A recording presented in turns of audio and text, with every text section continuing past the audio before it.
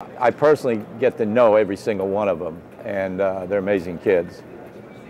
But I think what's been interesting being in the judging committee was that we get the technical reports that these teams produce, and we get the 20-minute presentations that they produce, and the increase in quality over each race is mind-boggling. It's not infinitesimal, it's quantum jumps.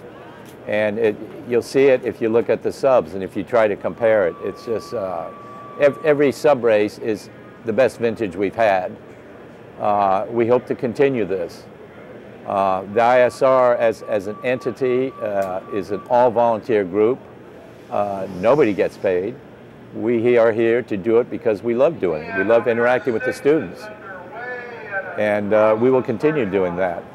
Our next thrust is to promote the educational capabilities of the ISR, because it's an excellent tool to educate kids into an area that they can continue as a profession for the whole rest of their life.